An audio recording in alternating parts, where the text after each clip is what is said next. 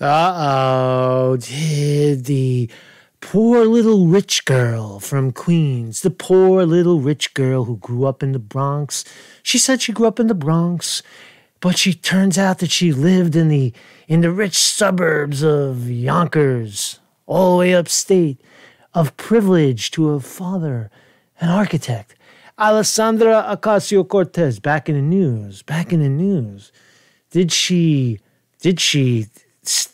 misappropriate $1 million in campaign financing? Did she coordinate with her super PAC against finance law? Well, I don't know. We're going to find out. I'm going to take a little deep dive, but I'm going to leave a lot open to suggestion or whatever. But there's a lot going on, and it smells like a hit. That's what it smells like to me. Right? Conte's going to go on the record.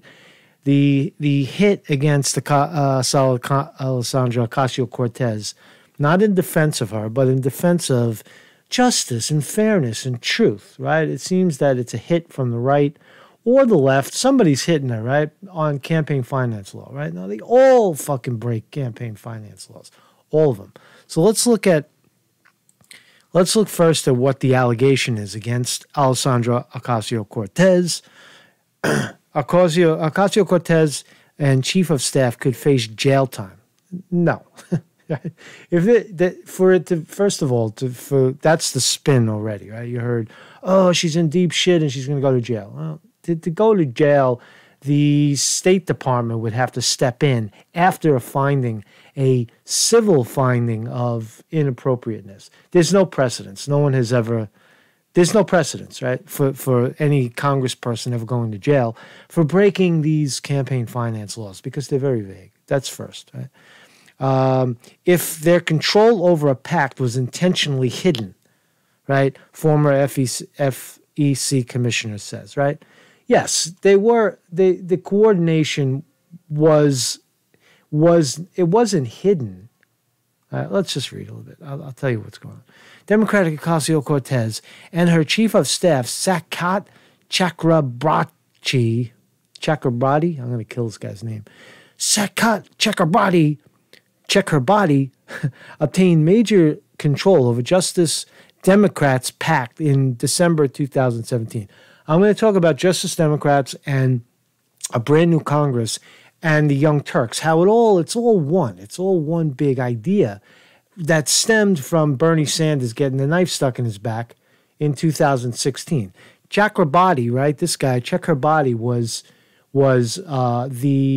somebody inside of Bernie Sanders' campaign. So these guys it's all the same people, right? It's all the same people, right? So he can change. So Chakrabarti obtained control of the PAC in 2017, according to archived copies of the group's website, and the two appeared to retain their control of the group, according to corporate filings obtained by the Daily Caller. Right? If the FEC finds that the New York Democrats campaign operated in affiliation with the PAC, which raised more than $1.8 million before her June 2018 primary, it would open them up to massive reporting violations, probably at least some legal contribution violations exceeding the lawful limit. All right. So the PAC can't coordinate with the candidate, right? So a super PAC can form, spend millions and millions of endless amounts of money, right? And spend it any way they want, right? For a candidate, against a candidate, because Citizens United says money is speech, right? This is the barbaricness of the campaign system that we live in. But nonetheless, they all do it. That's the point, right? All the Congress and all the senators are deeply involved in the same kind of conspiracies to funnel money this way, that way, and the other way. Ocasio-Cortez never disclosed to the FEC that she and Chakrabarti, who served as her campaign chair, controlled the PAC while it was simultaneously supporting her primary campaign. And former FEC commissioners say the arrangement could lead to multiple campaign finance violations. Yeah, that's the point, right? That is the point, right? Now, is it true? If the facts as alleged are true, and the candidate had control over a PAC that was working to get the candidate elected, then the candidate is potentially in very big trouble, and may have engaged in multiple violations of federal campaign finance law, including receiving excessive contributions. Right? So it's not, look, okay, so that's one paper. Let's see how the Washington Post spun the story. This is interesting, right? This is more of a tongue-in-cheek approach. Representative, first of all, do the Republicans and the Democrats have an interest in shutting Alexandria Ocasio-Cortez the hell up? The answer is yes, right? Because she's rocking the boat, right? She's coming in there and she's speaking. You don't speak. You just take the money and do as you're told, right? So Ocasio-Cortez, chief of staff, helped establish 2 political action committees that paid a corporation he ran more than $1 million. That is the allegation. Brand New Congress, LLC, the corporation owned by Sakyat Check Her Body, was also paid $18,000, right? The arrangement, first reported by conservative outlets, well, we don't know that for sure, left hidden who ultimately profited from the payments. Sharp jurisprudence with Ocasio-Cortez's call for transparency in politics. She has called dark money the enemy of democracy. Stop right there. So the Washington Post is smearing her, saying that they're putting 2 things together that don't belong. She called dark money the enemy of democracy. Yeah, dark money is the enemy of democracy, but the way that money is not dark money, it's money that came from the people. It's a people-powered campaign, right? And it's not corporate money. That's the dark money, the money that flows from corporations into super PACs. That's not dark money. So the Washington Post is misquoting and trying to create a conspiracy and basically comparing apples and oranges. Now, that's interesting because the Washington Post is owned by Jeff Bezos, Amazon. He takes money from the CIA. So it's looking like I said, it's looking like a hit piece, right? It's a hit piece. We're going to look at Hillary Clinton too, just briefly. And I'll show you some of how Hillary Clinton, Victory Fund, and all her super PACs were in direct collusion with Hillary Clinton. She was calling the shots to the super PACs. So the money that flowed to her chief of staff's corporation have subjected the first-term congresswoman to critiques of hypocrisy. Right? So that's the allegation. Right? The allegation is that $1 million flowed into a extra LLC, and where that money went, no one knows because the laws involving an LLC are much less than that of a super PAC. Right? So we may not know how the money was spent, and maybe we don't want to know. Who cares, really? Right? So here's Hillary Clinton, and this is all of the fundraising tools that she used. Right? There's Hillary for America. There's Priorities USA Action. You remember all these super PACs? Future 45, Correct the Record. Right? Remember Correct the Record? Correct the Record was not in direct coordination with Hillary Clinton. Those were the fucks that were hitting the Bernie Sanders campaign people that turned against Hillary Clinton when she cheated, right? And they're the ones who said that ultimately it was Russia, right? It was Correct the Record. If you want to look for Russian collusion and all the interference on Facebook, it was directly related to Correct the Record doing it. But that's not the point of this story. Here's how much money they raised, right? So there's total raised $500 million, $560 million, right? How much of it? Large individual corporations, large individual contributions from corporations. Half, $300 million, small donations, 18%. I venture to believe that that number is much lower, just by nature. So here we go. Hillary for America. The other one that you don't see on the list is the Hillary Victory Fund. All right? So the point is that if you were paying attention in 2016, money was flowing in, out, up, down. There was direct. You had the super PAC communicating directly with Hillary Clinton, Robbie Mook, John Podesta. It's the lines between where one begins and one ends is very gray, and it always has been. So the point is that if they're going to take down Alexandria Ocasio-Cortez right in the beginning and knock her legs out, you've got to look at the Clintons. You've got to look at all Trump, right? All of these people are involved in the same kinds of conspiracies in terms of collusion between them and the super PACs. That's why you got to get rid of them. You got to overturn Citizens United and go back to public financing of elections.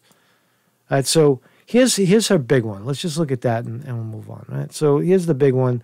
The big take was priorities. Hillary for America allegedly was booked as a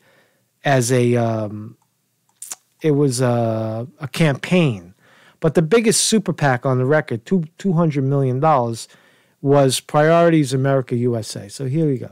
So Priorities USA, founded in 2011, supported Barack Obama in 2012. It was the primary super PAC supporting Hillary Clinton. Now, to say that it's not in direct collusion with each other is absurd, right? Barack Obama was pulling the strings for Hillary Clinton. What's her name? Lynch, right? Loretta Lynch, right? They were all pulling strings for Hillary Clinton. And here's the super PAC that was helping to get Hillary Clinton elected. There's massive collusion. They were funding in and out of the DNC. You can find your own trails for that. So going back to Alexandria Ocasio-Cortez, is it that unusual for monies to be commingled, placed in outside LLCs? It's not uncommon, right? It's not uncommon. It's probably not illegal.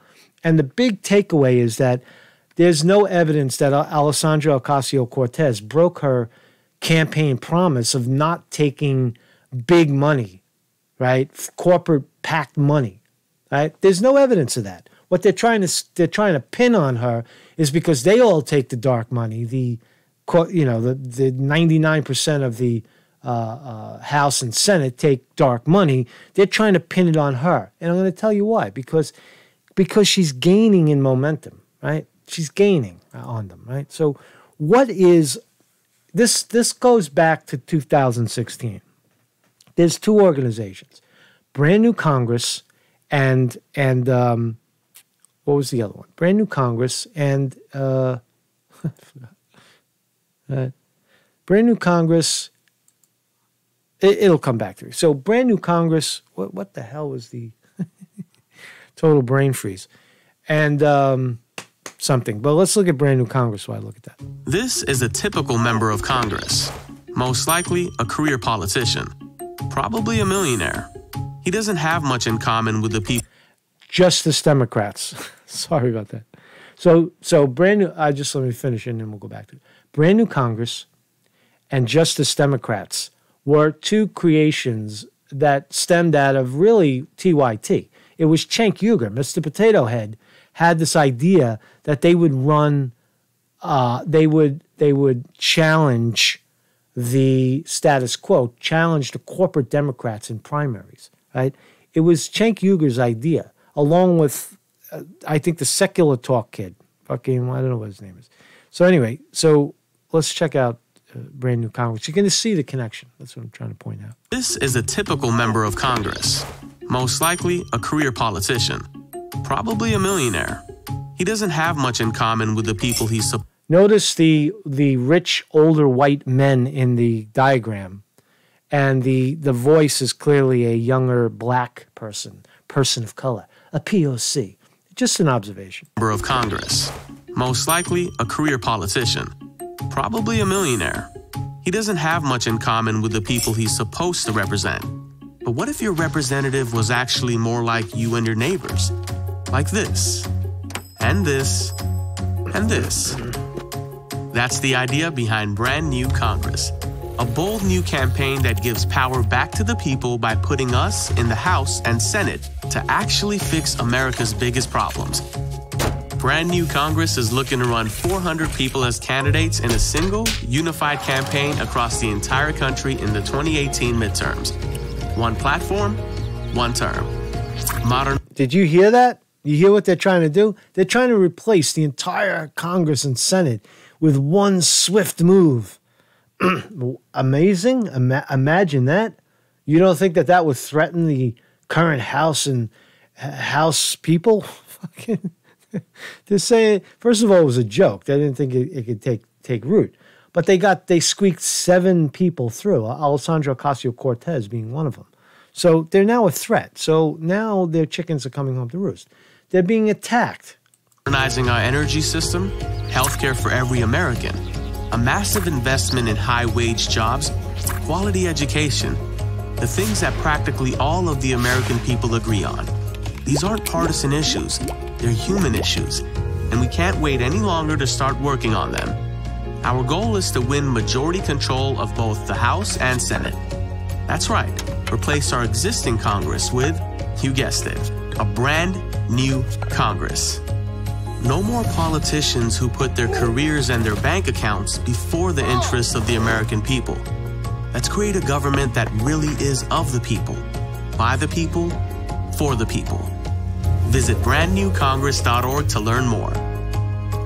See, it's a great idea, right? It's a fantastic idea. Here's the kid. This is. So I just came back from. This is Sacrat Check Her Body. New member orientation with Alexandria Ocasio-Cortez, and he's checking her body.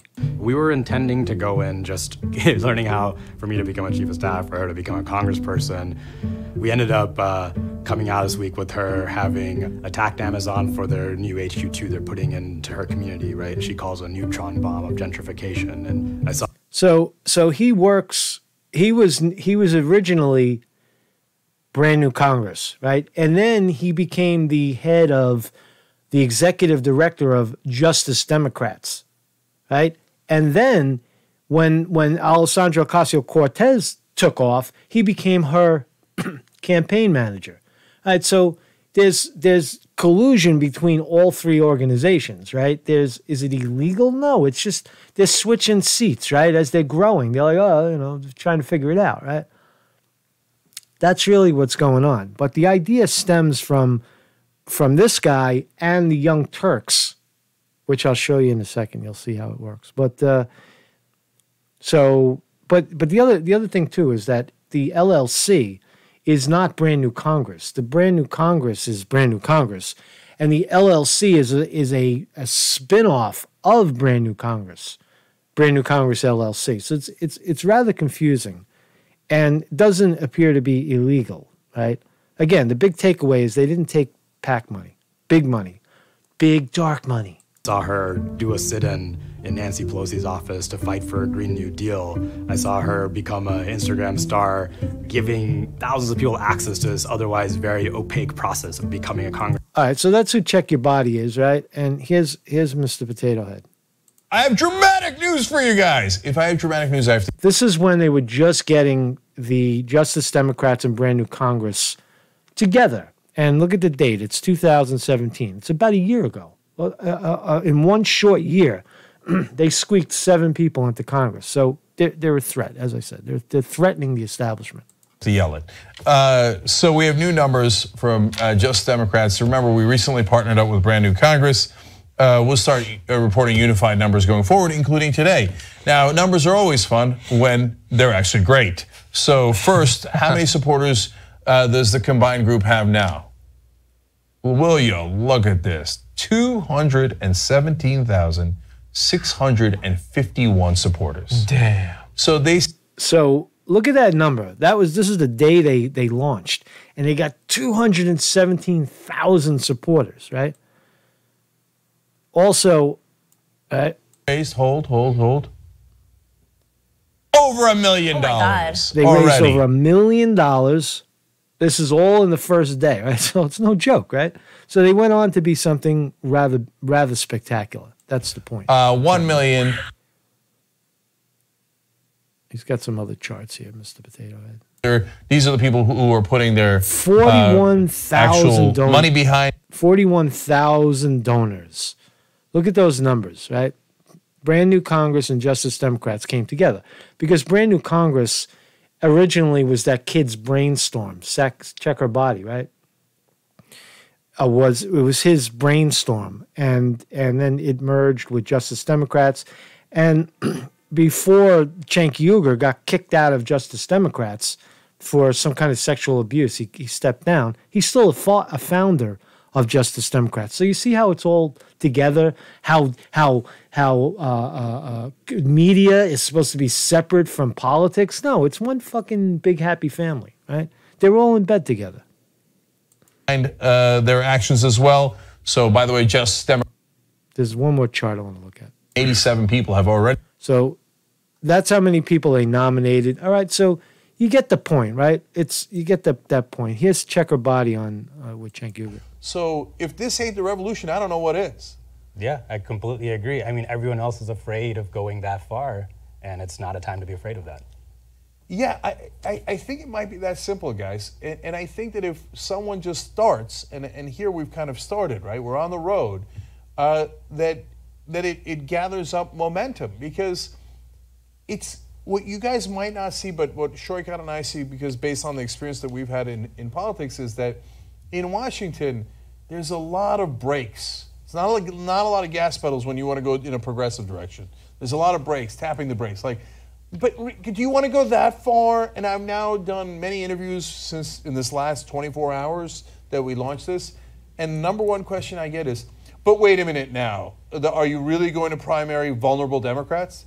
Yeah, that's the whole point. Part of the reason that they're vulnerable is because they don't have a populist economic message. So right there, you got to look. If you want to find out who the enemy of Ocasio-Cortez, if you don't think it's her own party attacking, well, guess again, right?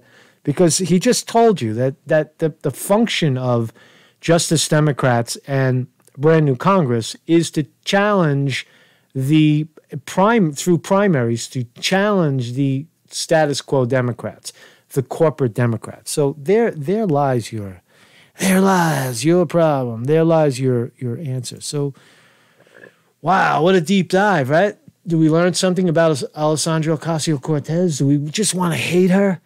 Oh, fuck it, I hate her. She's a socialist. She's a Green Deal. She's the wrong deal. She's the right deal. Right? She's the shit. Whatever. Point is, let's stay grounded in the truth. The accusations that $1 million flowed out of her campaign into a LLC, right? Now, the other thing is that they're all super PACs, right? They're all brand new Congress and Justice Democrats are technically pacts, right? So is Alexandria Ocasio-Cortez coordinating with the pact? It's obvious, of course, right? Because the director, the founder, the creator of the thing is her campaign manager, right? So is there direct communication between the pact and the campaign? Yeah, of course there is. But the point is, as I showed you with Hillary Clinton and the Hillary Victory Fund and the rest of them, they all do that. So if Alexandria Ocasio-Cortez, if they pursue this and her head rolls, that's why it'll never get anywhere, because too many heads will roll. There's too many dirty hands on this one. So that's my take. This is it's fun to talk about. She's under pressure. She's under fire because this is called compromising a politician. Right? This is, you attack, right? She's gaining too much steam. She's not listening to the status quo. She's breaking out in ways some people like, some people don't like. The point is she's breaking out. So you have this situation that's becoming potentially volatile for House Democrats and House and Senate Congress people, and they're trying to break her legs. Basically, is the way I read it. Marcus Conte reporting.